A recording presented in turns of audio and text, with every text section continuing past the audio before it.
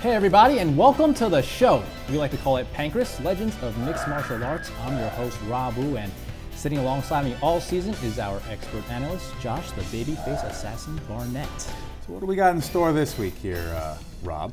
Well, before we go to the fights, Josh, a lot of these fight fans might be wondering, what are you up to nowadays? So tell us a little bit, what are you doing? Well, I'm up to about 6'3", as per usual. Haven't gotten any shorter. And recently I've been training a lot of fighters and helping them in their fights. Of course, some folks are very familiar with me and Megumi Fuji, and I've been helping her. She just recently had a fight in Bodog up in Vancouver.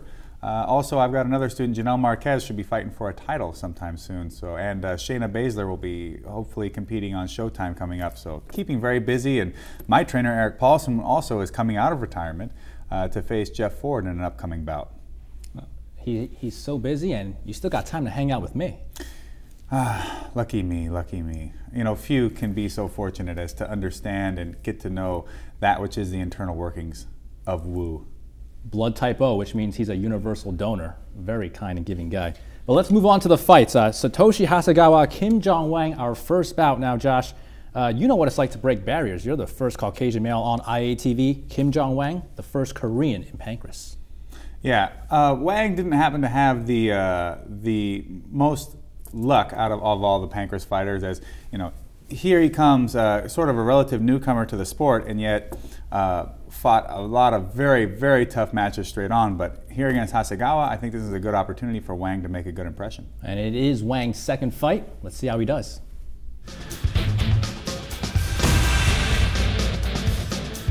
Satoshi Hasegawa versus Kim Jong-Wang. And Kim Jong-Wang, if you don't know who he is, well, he's the bigger guy, a huge size advantage, Josh. He's 6'1", 238. Hasegawa, just 5'9". Yeah, Wang here is certainly the much bigger fighter, but I would expect that Hasegawa is probably the more well-rounded fighter out of the two of them. Both fighters back in the center of the ring. Palm strike by Hasegawa. Kim follows up with a right middle kick and a big palm strike of his own. Hasegawa diving low ankle takedown. And as you can see right there, Josh, the size differential between both fighters staggering. As we move on in the fight, now Hasegawa on top, rear mounting Kim. Looking for that sleeper and happened to catch what actually looked like a face lock on Wang. And Kim having to take a rope escape, now down 2-0. And Hasegawa not letting size be a factor yet, taking an early lead. And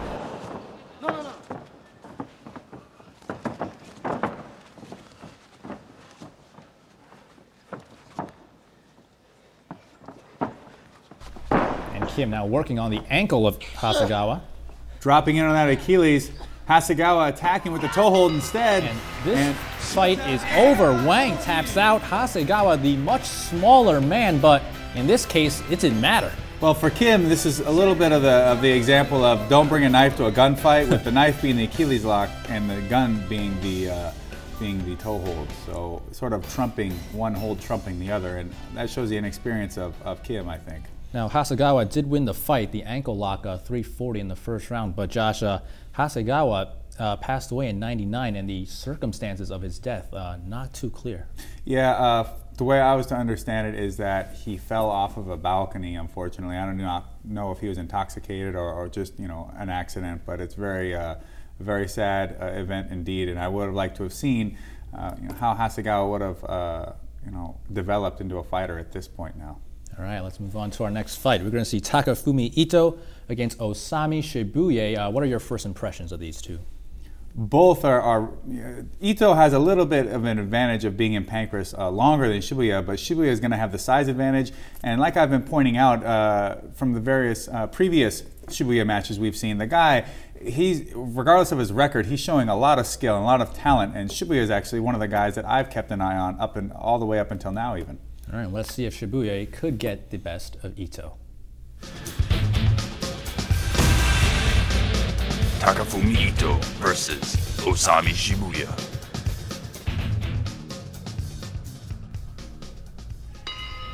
And Shibuya, his record is 5-9-2, but as you say, Josh, his talent and skills aren't well reflected in that record. Yeah, here he is coming up against Ito.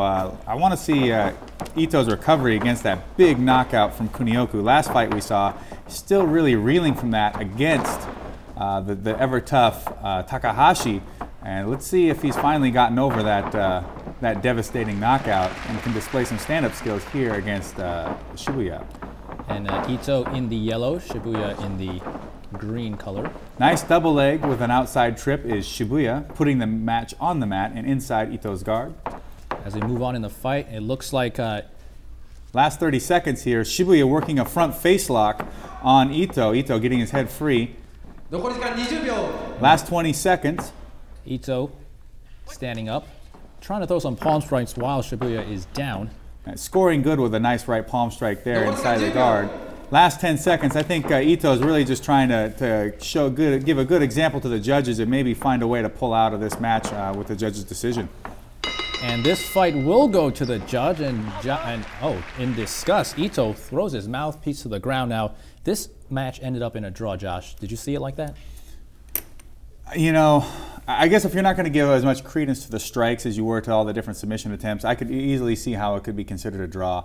You know, none of those strikes were certainly anything that was going to end the fight anytime soon, and that's really what you got to look for in a fight, and especially in Pancrase. It's who's looking to finish the fight most and who's being aggressive, who's really pushing to end the fight now, not just write out a decision or to make it just look good. All right, in our next fight, we're going to see Katsuomi Inagaki against Keiichiro Yamamiya. Now, Yamamiya, Josh, a fighter a lot of us haven't seen yet, but what's the scouting report on this guy? Yamamiya, he comes from a wrestling background, but happens to be a decent puncher, a southpaw, and you know, a very tough, grizzled fighter. Mixes it up between standing and ground, but his submission game not the most developed. All right, let's see how he fares against Inagaki. Katsuomi Inagaki versus Keiichiro Yamamiya. Fight! As we both start out, Inagaki in a little bit of a slump. He's lost 6 of his last 7 fights, so definitely looking to rebound. And Inagaki has a lot more ring experience, Josh. He's already had 23 fights. Yamamiya has only 3. Yamamiya there on the right side of your screen. What seems to be, well, the colors are relatively close, but it looks like in the blue trunks. I guess you can tell Yamamiya is the guy with the shorter hair. Yes. Inagaki has more hair now on the right side of your screen. Inagaki leading with an inside low kick. As I said before, Yamamiya a southpaw.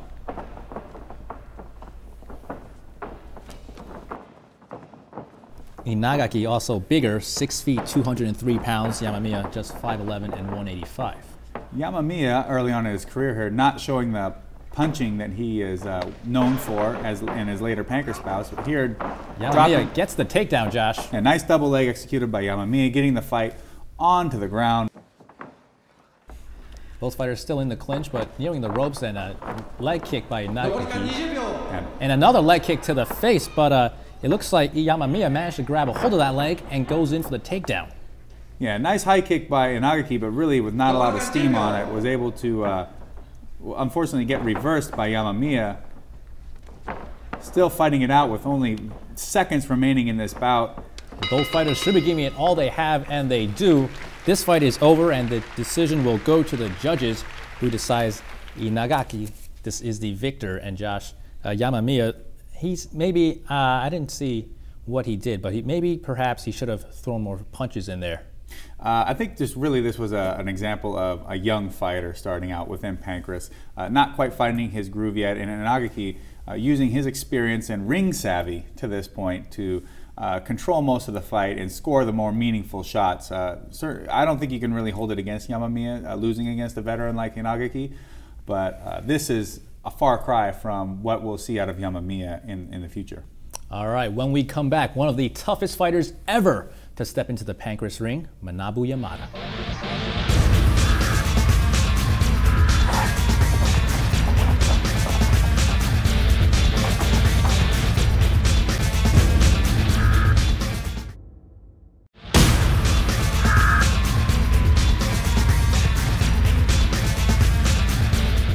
Welcome back to the program. Our next fight, we're going to see Manabu Yamada versus Kyuma Kunioku. And Josh, Yamada, as we've seen in previous episodes, one of the toughest guys you'll ever find in Pancrase. Might as well just start calling him Ironhead with all the abuse he's taking and kept ticking, or maybe Timex, you know what I mean?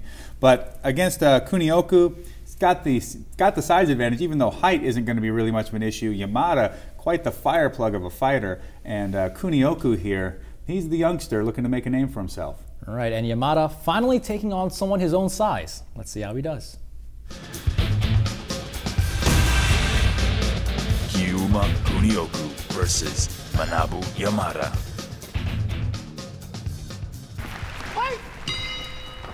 As this bout begins, Kunioku in his, looks like maybe it's now a trademark, the hot pink, Yamada in the yellow. Both fighters about the same size, Yamada 5'9", Kunioku 5'8". Kunioku getting the back of Yamada, maybe looking for a tight waist takedown. And he does get the takedown. And Josh, on the mat, do you favor Kunioku over Yamada? Well, Kunioku is a pretty slick grappler, as you see by that nice spinning arm lock attempt by Kunioku. But as you can see in Yamada's demeanor, very relaxed, very calm, collective. I really think that at this point, Yamada is the more savvy fighter all the way around. And Yamada in an interesting stance. What do you call that? You know, I'm not really too familiar with what you would call that, but it may be something that is so unusual that Kunioku is a bit thrown off by it as he eats a knee in on that takedown, gets caught in the front choke by Yamada, but wisely circles around the legs to escape the guard position. And I think he has escaped, and now he is on top of Yamada. Great job by Kunioku. Yeah, working the neck, getting the 2-on-1, double wrist ride there is Kunioku from the top, looking to insert one of his hooks. Yamada patiently waiting it out on the bottom and defending. Grabbing the headlock. Now going for Kunioku's head. And now Kunioku jumping into that sleeper. Yamada needs to be careful. And he is near the ropes. He might just want to grab it or put his leg over it. The ref's asking him. He says no. We'll see if he can work his way out of this. Yamada looking none too concerned as Kunioku relinquishes the hold. I'm not sure why he did that, Josh. Back on their feet, Yamada lands a right shote, a knee, left, right, another right hand. Both fighters exchanging strikes. Looks like Kunioku a little unsure of the striking ability against Yamada. And Yamada misses the right kick and is taken down by Kunioku.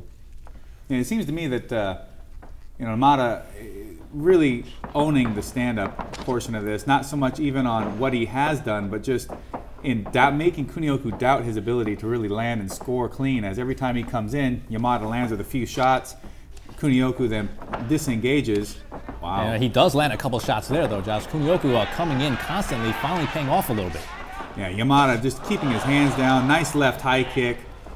Forcing Kunioku into the tackle. I think he's got the front choke nice sleeper. Front choke counter by Yamada. And this fight is over. Yamada wins it 8-29 in the first round. And you know what, Josh? He's not jumping around or running around like he's a chicken with his head's cut off. No jumps, no somersaults.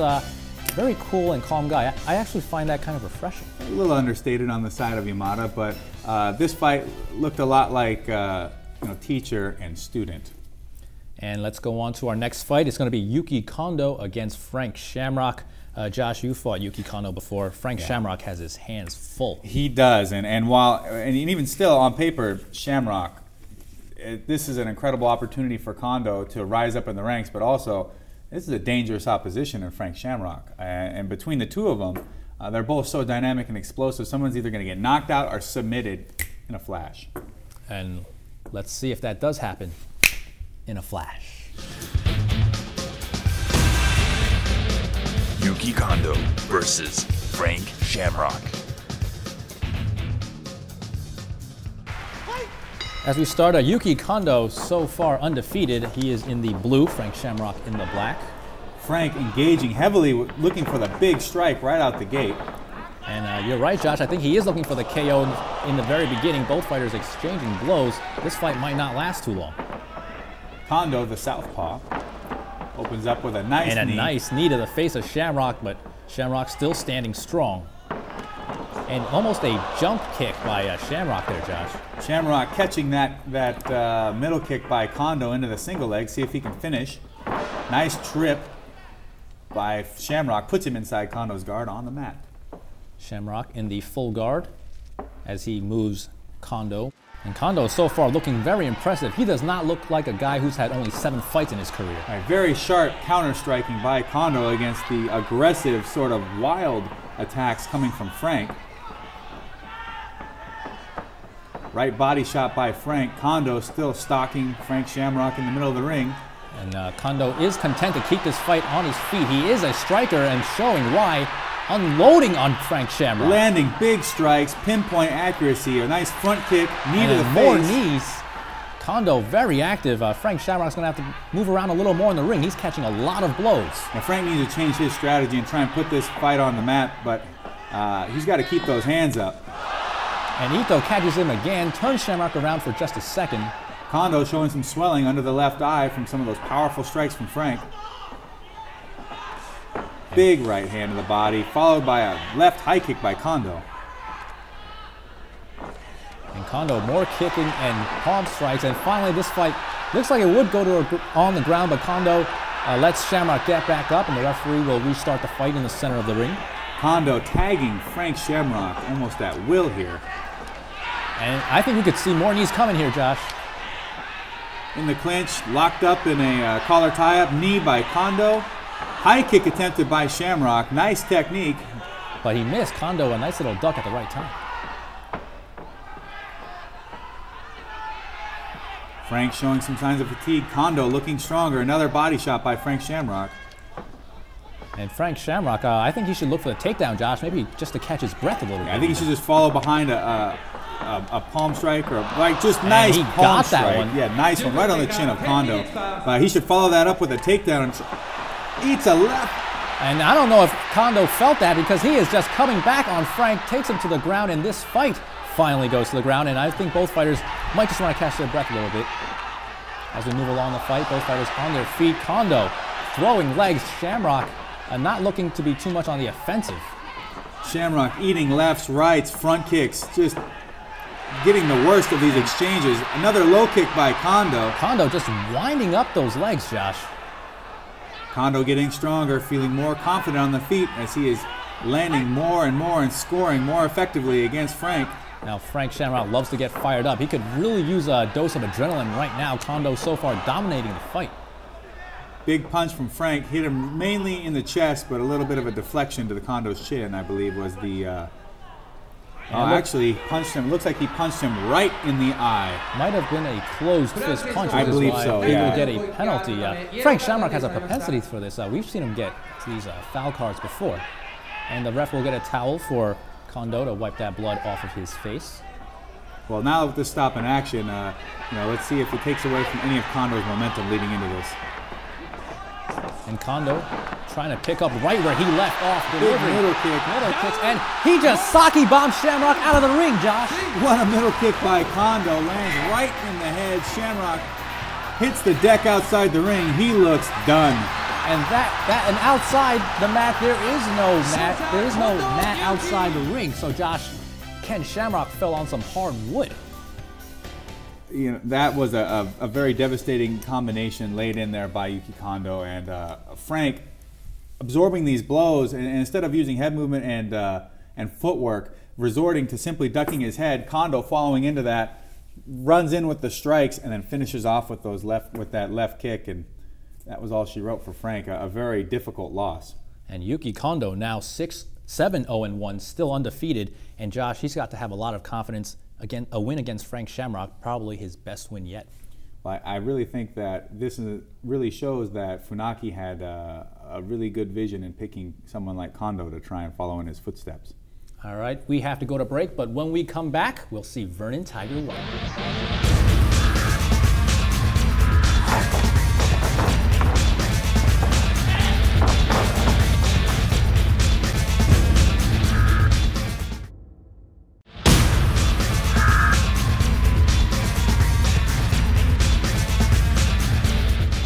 Welcome back, and now we're going to see Vernon Tiger White versus Yoshiki Takahashi. Now, Josh, we've talked about this before. Vernon White, improving over the course of each fight. He just beat Minoru Suzuki. What a win. Coming into this fight, he's got to feel like he's got the eye of the tiger. I think there's no more words to be said. Let's just go straight to the fight between Vernon White and Yoshiki Takahashi. Yoshiki Takahashi versus Vernon Tiger White.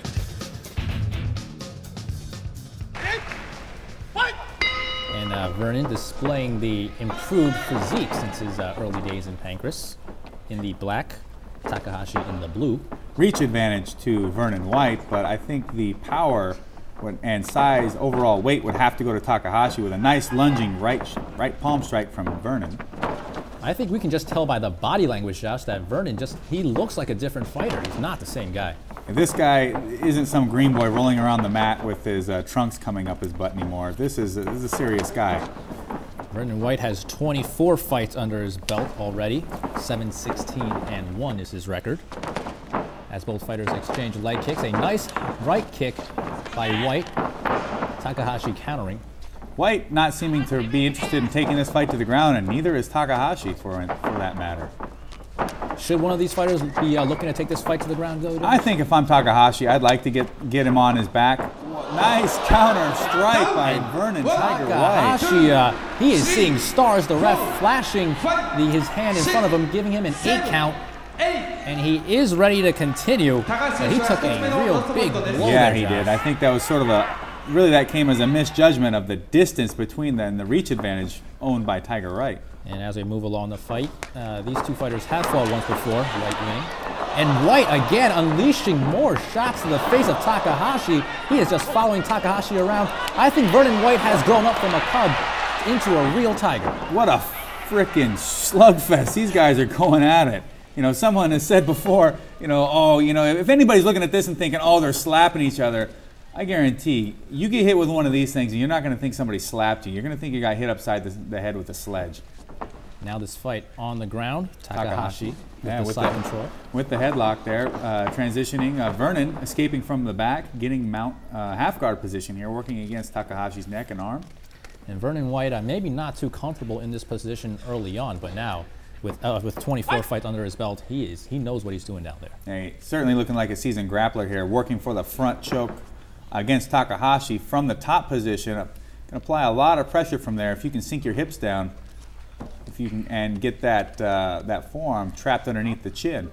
Takahashi got to be aware if it gets too tight that or any submission attempt, the ropes are there for him, but saved by the rope possibly. And you did say, Josh, Takahashi wants to take this fight to the ground, but so far Vernon White showing he's just as good on his feet as he is on the ground. Right, and I think if Takahashi does take it to the ground, he was going to want to get the top position. Whoa! Yeah, Takahashi, I'm not sure what happened there. It looks like he got hit again in the face.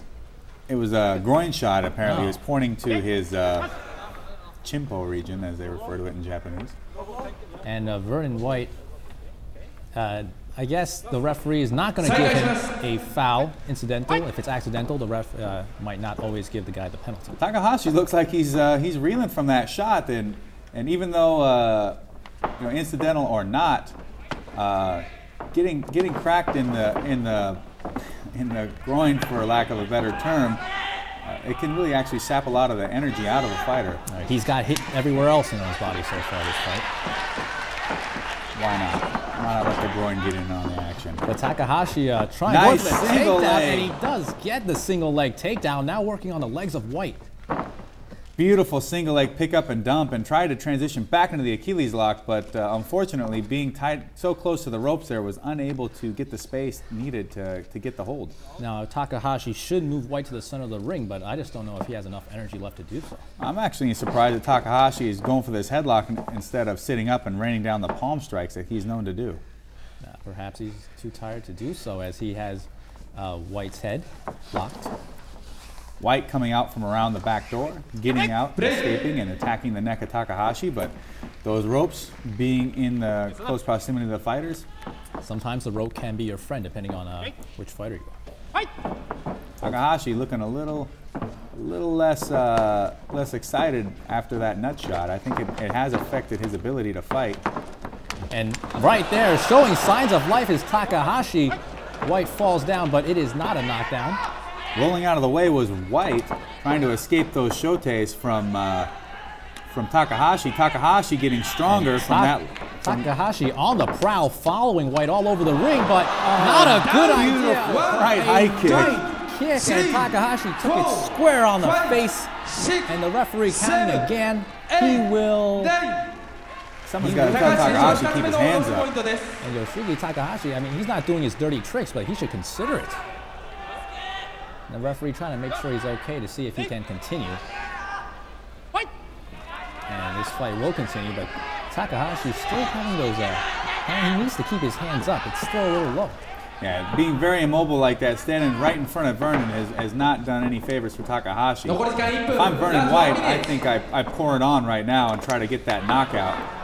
And Takahashi, I don't think he has his legs under him, which is not a good thing. His hands are down too. Just his face is totally exposed to Vernon White. And another right leg kick.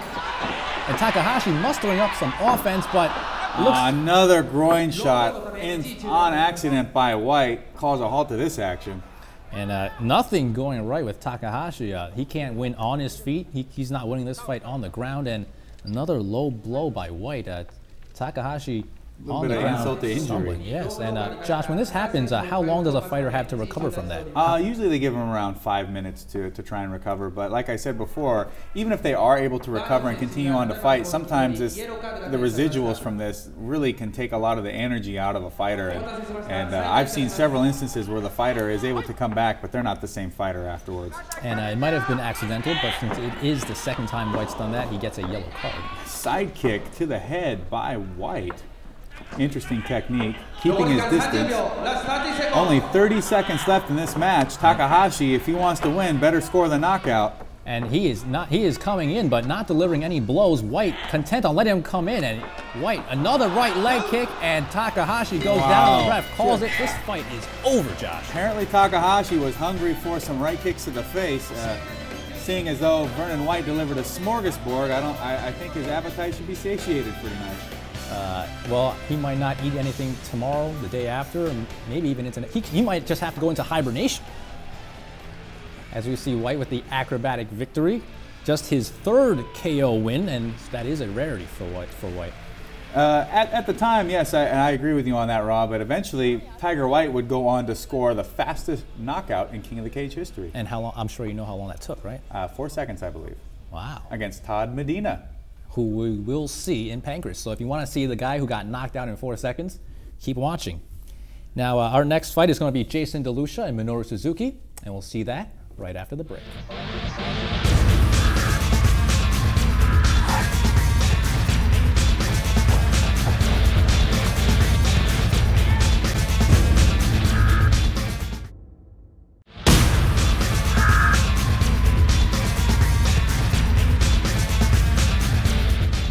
Welcome back, and we're going to see Minoru Suzuki versus Jason DeLucia. Now, Josh, we talked about Jason DeLucia being involved in the dark arts. Now, if there's a right time to curse somebody, it's Minoru Suzuki when you're going to fight him. Yeah, a guy as dangerous and as deadly as Minoru Suzuki, you could use any help you could get to pull out a win. But DeLucia's been looking very, very good in his last fights, and I think he stands a good chance of winning this bout. And let's see if he does win this bout. Jason DeLucia versus Minoru Suzuki.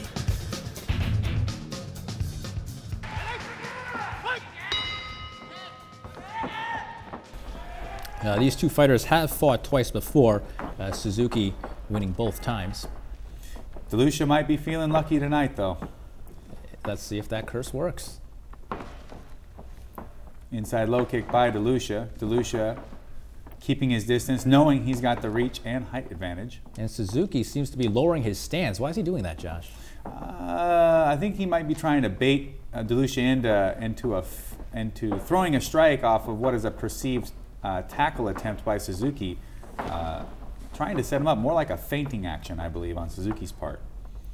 Jason DeLucia's 14-9, Suzuki 17-10, so both fighters have plenty of ring experience. And And Suzuki there going for the takedown and does get it. Nice double leg off of the counter to DeLucia's right palm strike. And as we continue the fight, both fighters back up on their feet. Suzuki there, excuse me, again looking to feint and get into the tackle. DeLucia charging with the palm strike, neither landing. And is that DeLucia's game plan, to keep coming at Suzuki and try to knock him out? I think what DeLucia's trying to do is look for that opening to land that strike, set him up and stun Suzuki, and then follow it up and get the knockdown or transition into a submission while he's dazed and recovering. But I think it's more of a timing thing for DeLucia, as he doesn't want to end up on his back or in a disadvantageous position against Suzuki. And as DeLucia is well aware, Suzuki is an incredible submission wrestler on the mat. And perhaps Suzuki still trying to bait DeLucia into the takedown, unable to do so. And Suzuki looks like he wants to take this fight to the ground, but DeLucia doing a good job not allowing him to do so. Absolutely. Both fighters are really working very nice counter palm strike by DeLucia. Well timed. Left palm strike caught him at the right place at the right time. Josh, Suzuki is down and he's trying to get up, trying to throw the ref off him, but the referee will not let him continue. Jason DeLucia wins this fight via the KO. Wow, what a great opportunity for DeLucia to land that strike, but I think even DeLucia had no idea how effective that strike would be against Suzuki. Suzuki's got to be really disappointed. As you saw him even shove the ref away, he just looks disgusted that he can't believe one significant strike lands, and that's the end of the match for him. And as we see Vernon White and Jason DeLucia walk off, they both train with the Shamrocks, and Suzuki very disappointed in himself, not happy with the way things went. But unfortunately, that is fighting, and at any moment, at any time, one strike can put you down and put you out, and Suzuki, no needing any explanation on that. And Suzuki gets some help coming off the ring. Now, Suzuki had beaten Jason DeLucia twice before, but this time DeLucia got the better of him.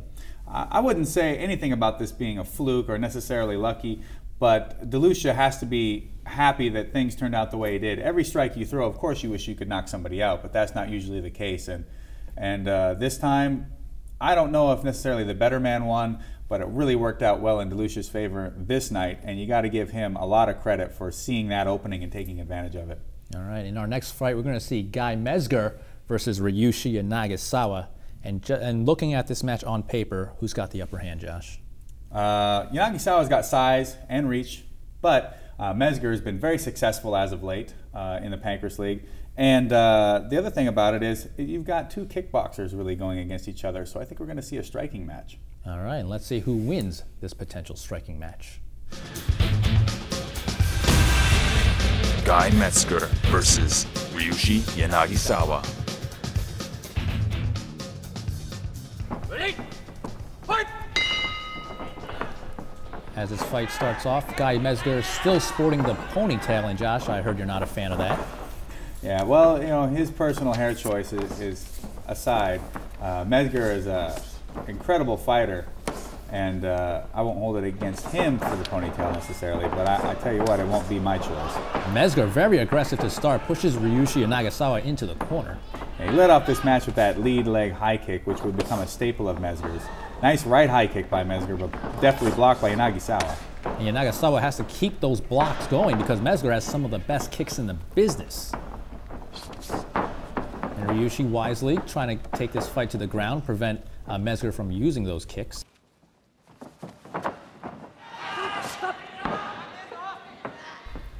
The referee making sure Mezger's got his knee guard on properly.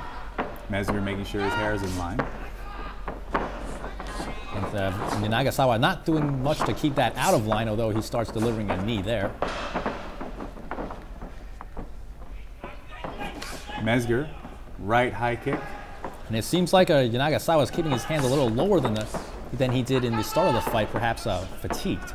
Yeah, both fighters seem slightly fatigued, but Mezger landing a great spinning back palm strike, throwing Nagasawa around a little bit as Nagasawa looks very fatigued. Nice little sprawl by Mezger, not allowing Nagasawa to take him down. Both fighters tired, but Mezger in the top position, riding Nagasawa, sapping more of that energy from him. And what little he has left. Turnover with the head. And it looks like Nagasawa also trying to apply a head choke. Mezger securing his side control position, looking to attack the left arm of Yuriushi Nagasawa.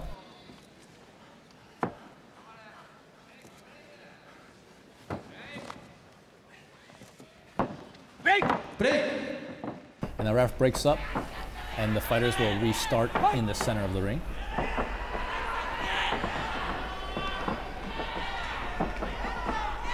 That's a nice spinning kick, but Nagasawa catches him and tries for the one-leg takedown. Didn't really get it. Yeah, tried to take that single and drop into a leg lock was Nagasawa, but Mezger too savvy, blocking the attempt.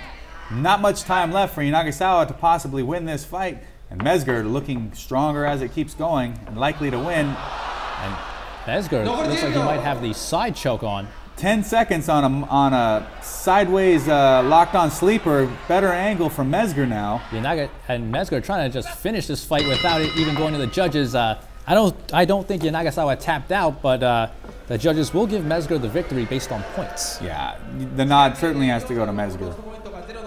And Nagasawa noticeably exhausted as we wait for the official results to come in.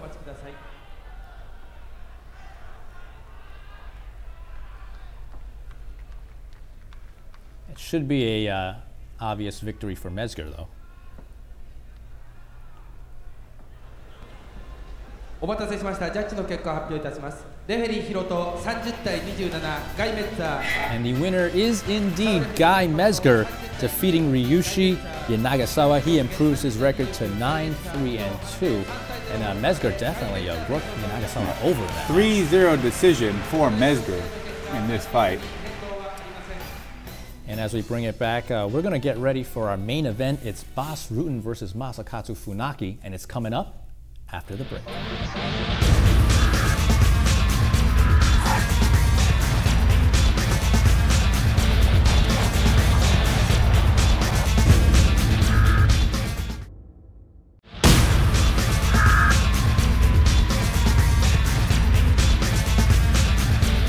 Welcome back, and we are now ready for our main event. It's Bas Rutten versus Masakatsu Funaki. And Josh, two heavyweights in Pancrase. Both of them have just completely left everyone else in Pancrase in shards. Bas Rutten, 11 straight wins. Funaki has won 10 out of his last 11. Two, unstoppable force and immovable object, to use a rehashed cliche, but this match is one of the greatest MMA fights of all time and considered one of the best matches within Pancrase's history. I think this has Fight of the Year written all over it. Simply put, just sit back, get your chips, don't get up, and be amazed. All right, stay on your seats. We're going to watch it right now. Masakatsu Funaki versus Bas Rutten.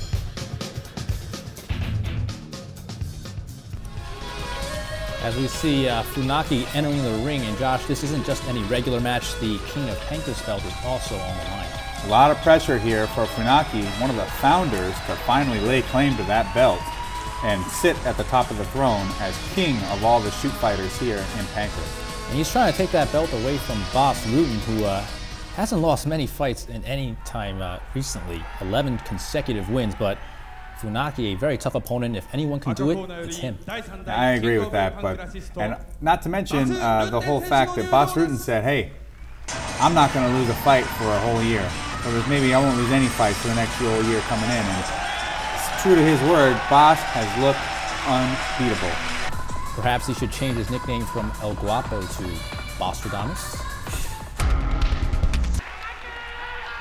And is Funaki the crowd favorite, Josh? Do they want him in this think fight? you'd have to say that Funaki is the crowd favorite here. He is the face of Pancrase, and I think the Japanese fans would really love to see Funaki finally climb to the top of this mountain of some of the greatest fighters in the world and stand proudly with the belt. Both fighters maybe feeling each other out a little bit as Bas throws the right kick. Very heavy inside low kick from Bas Rutten against the southpaw Funaki. Another big right inside low kick. And looks like Funaki is being very patient so far, Josh. And understandably so. A guy like Rutten has power in every single strike, and everything he throws is to go for the KO. He doesn't believe in throwing anything without power. As we move along the fight, Bas Rutten just coming at Funaki, backing him into a corner, throwing a kick, missing, but that right palm strike connected. What a killer right shote. Devastating Funaki. And blood coming out of Funaki's nose. And he gets up. He's ready to continue to the pleasure of this crowd. That's got to show heart, because most fighters would have not even bothered to try and make that count after getting delivered, after being on the receiving end of a blow like that. I'm not sure if that was legal. Funaki was on the ground. Another right palm strike. Bas Rutten perhaps smelling blood, literally. And Funaki does manage to get up, but he's got blood coming out of his nose and his eye.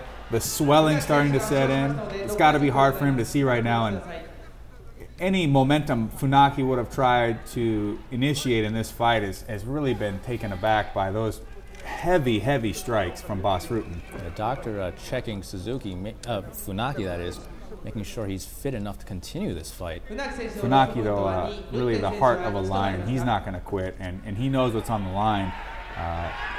He's going to give it his all, whether it kills him, to get this belt. And both fighters will continue the fight. And Bas Rutten's trying to stay aggressive. Bas sensing that KO may be just a punch away. And unleashing more palm strikes. And Funaki trapped in a corner. Funaki eating all kinds of punishment. Big knee to the face from Rutten. And Funaki has to take this fight to the ground. Yeah, Rutten grabbing the ropes to avoid getting taken down and receiving a yellow card or a lost point, I believe. And look at how hard Rutten is breathing. I'm not sure if I've ever seen him this tired in a Pancrase match.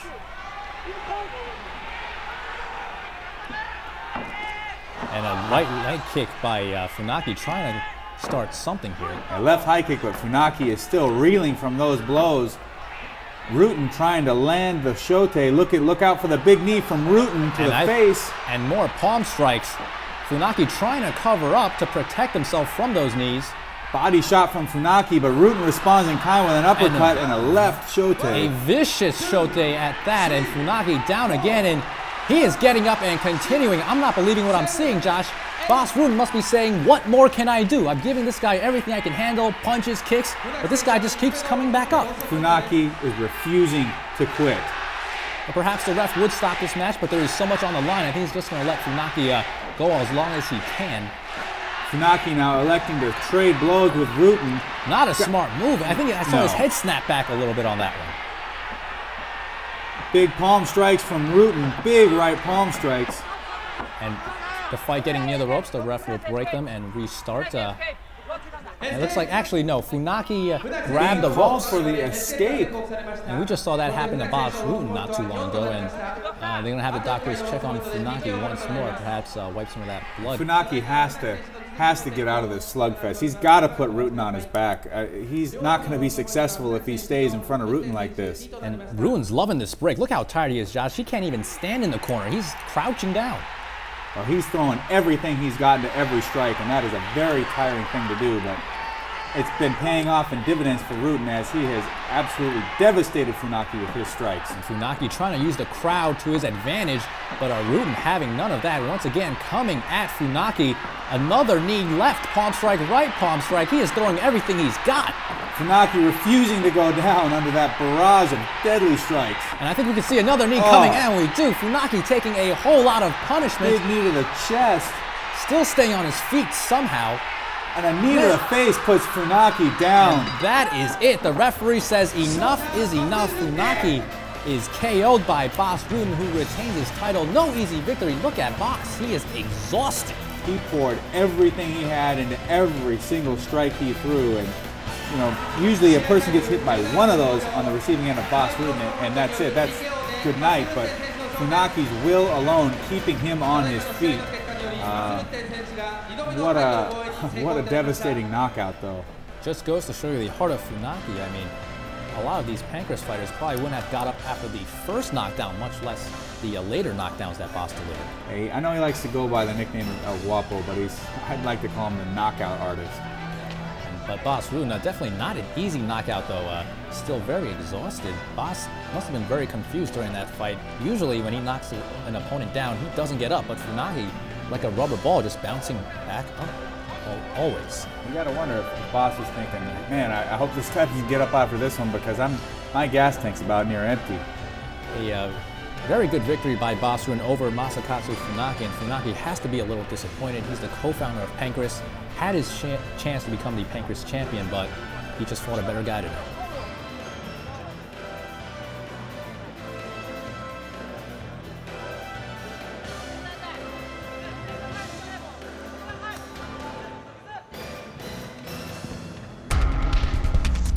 And Josh, coming into this fight, it had a lot of hype. You're pitting two of the top contenders in Pancrase, and I think it lived up to its billing.